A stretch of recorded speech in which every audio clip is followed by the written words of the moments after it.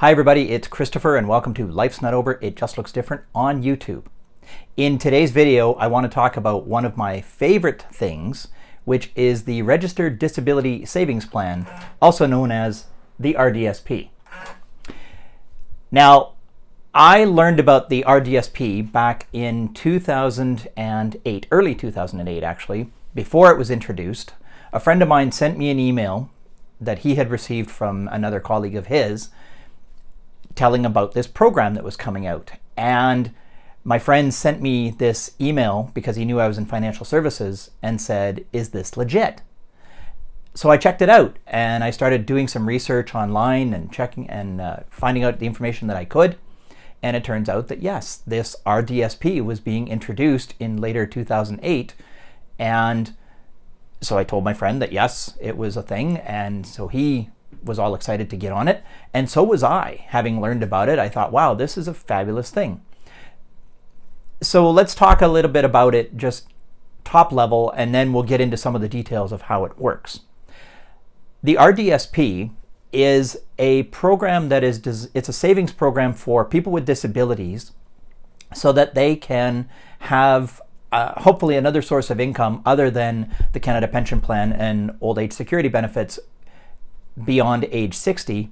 They can have a little bit of income from this Registered Disability Savings Plan depending on how much is contributed to the plan, what bonds or grants they receive, and I'll get into more of those in a few minutes, and also depending on how the money is invested and when it could grow into. So those three factors can provide a savings vehicle that helps the person past the age of 60, the person with a disability. And we're going to get into the details of how the plan works here. So let's take a look first of all at what you need to qualify for an RDSP. Now normally I would do this with a flip chart when I'm doing an in-person presentation, but thanks to COVID, haven't been able to do one of those in a while. So I thought, well, I'm going to do the next best thing here for this video, and I'm going to employ my CCTV to help me out with this. So there's a few things that you have to be or have in place in order to qualify for an RDSP. First of all, you need to be a Canadian resident when you are contributing to the plan and when the plan is paying out to you. Secondly, you need to have a valid social insurance number in Canada. Third, you have to be under the age of 49, and there's an asterisk on that. I'm going to get into more details on that as we go along, but right now let's work with the age of 49. And then you also have to be eligible for the disability tax credit, and I love that the government put this one on the list. You have to be alive. Makes sense to me. I think that's a good thing. So there are two types of benefits that come from an RDSP. You can receive what are known as Canada Disability Savings bonds, and for the bonds you can receive up to $1,000 a year to a maximum of $20,000 lifetime.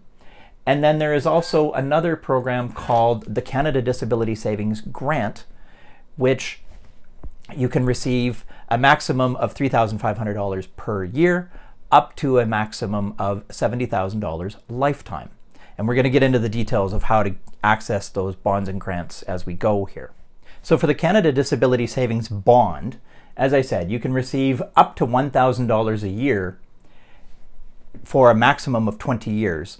And to receive the $1,000 bond, your total family income has to be under $32,028. Now these are the 2021 numbers. This number changes every year. So check with your financial institution if you're going to open up one of these accounts to see what that year's number is. But for 2021, it's $32,028. If your income is below that, you are eligible to apply for and also receive up to a $1,000 grant into the RDSP. If your income is between $32,028 and $49,020, then the bond is prorated. So instead of getting $1,000, the government has a formula. You can find it on the CRA website. There is a formula to calculate what the prorated bond would be. So you won't receive the full $1,000, but you'll receive some amount of money. But if you are with a total family income of more than $49,020, then there is no Canada Disability Savings Bond eligible. It's about half of the grant amount, which I'm going to talk about in just a moment here. So those are the amounts that you can refer to for 2021 in order to know whether or not you qualify to apply for the Canada Disability Savings Bond. For the Canada Disability Savings Grant, which is a portion that is a match from the government depending on the amount of money contributed to the plan, which I'll talk more about who can contribute and how and all those sorts of things in a few minutes. But for 2021, the magic number that we're looking at is $98,040. If the total family income is less than that amount, then the grant that can be received is a 3-to-1 match of the first $500 contributed and a 2-to-1 match on the next $1,000 contributed to the plan in 2021. If the total family income is above $98,040, then the maximum grant that you can receive is a 1-to-1 match of the first $1,000 that is contributed. And then the maximum that you can contribute to an RDSP lifetime is $200,000. At the beginning of the video, I talked a little bit about the asterisk on the age of 49 for the RDSP program. And where that asterisk comes into play is because you are eligible, or the person who is the beneficiary of the RDSP, and I'm going to get into terminology in a minute, but the person who is eligible to receive the income from the RDSP is eligible to receive Canada Disability Savings bonds and grants in the program up to the end of the year that they turn 49.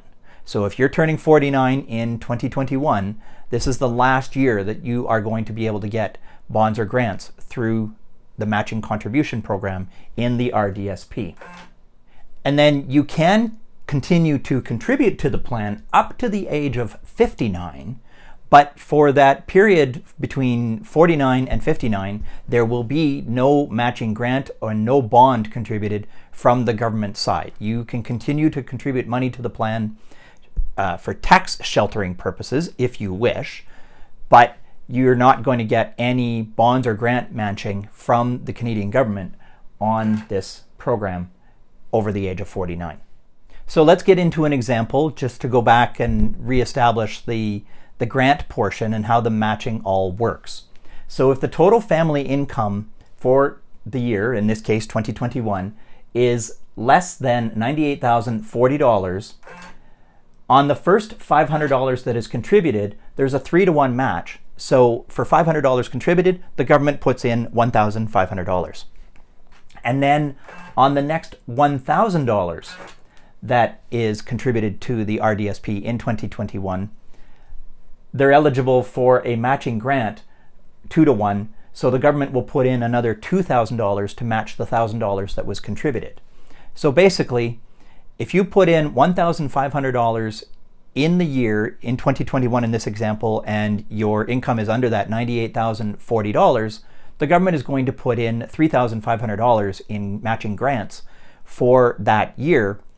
And continuing with the example on the contribution, if the family income for 2021 in this case is over $98,040, then the first $1,000 that is contributed, they will receive a 1-to-1 match or a $1,000 grant from the government. So let's talk about where the government gets those numbers from, the numbers like the $98,040. What they're doing is they're looking 2 years back on income tax returns. So for 2021, they're looking at income tax returns from 2019. And they'll keep looking back that far, the 2 years, they'll keep that separation, because they issue a letter at the beginning of 2021, for instance, to tell you how much you're eligible for and how much what the matching would look like if you contributed. But they don't know what your income was in 2020 by January of 2021. because taxes haven't been filed, and so they don't have that number. So that's why they go back to 2019 in this case for the 2021 calculations to establish what the grants and bonds would be as far as eligibility. You might have noticed as we've been doing this video that every time I go to move my page on my CCTV, there's this gear locking sound that you might be hearing. And that is me locking and unlocking the tablet that holds the page so that I can lock it in place to talk about certain things or move it around to see anything else that I want to see on the screen and on the page. So I want to talk about a few key terms for the RDSP, starting with the holder. Now, the holder of the account is the person who opens it. So if the child is under 18 years of age, then the holder might be a parent or guardian who has opened it up. If the person is 18 years of age or older, then they become the holder of the plan. They can open up their own plan and be the holder of it. The next person to talk about is the contributor. Now, the contributor, in the case again of a child who's under 18 years of age, the contributor might be the parents, but you can also give written permission for other people to be contributors, such as grandparents, aunts, uncles, whomever. So talk to your financial institution about that. And then if the person is over 18, they can be the holder and the contributor. And if the person is over 18 and they're also the person with the disability, then they are also the beneficiary of the program. If it's being opened up for a child who is under 18, if the child is the one with the disability and the parents have opened up the plan and they're contributing to it, the child is the one who's considered the beneficiary in the government's terminology for the plan.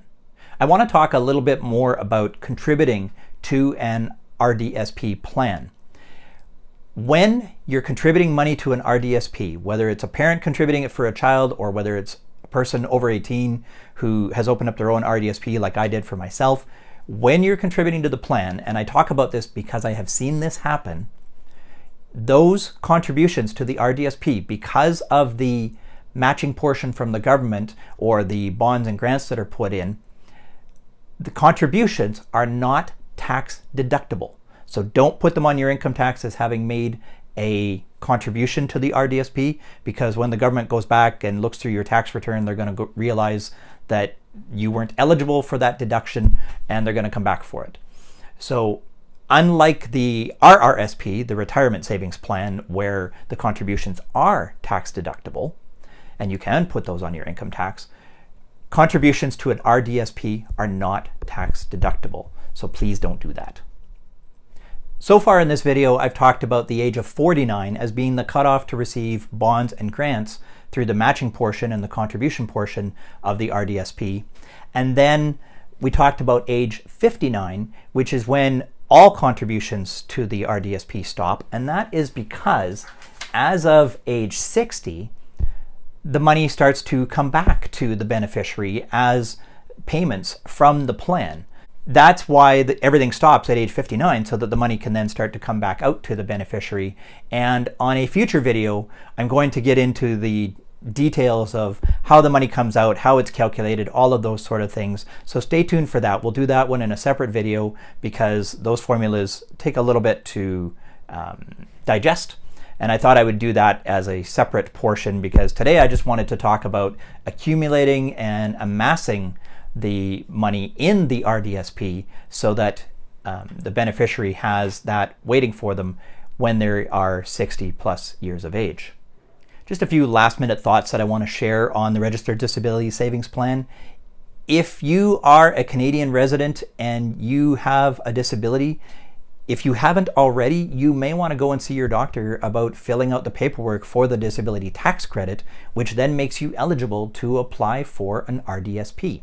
And if you have done those things, then absolutely go talk to your financial institution about getting this program started for yourself so that you can start to collect these bonds or grants or whatever you're eligible for, depending on your family income. And you can then take advantage of this program to have a little bit more of a savings built up by the time you're age 60.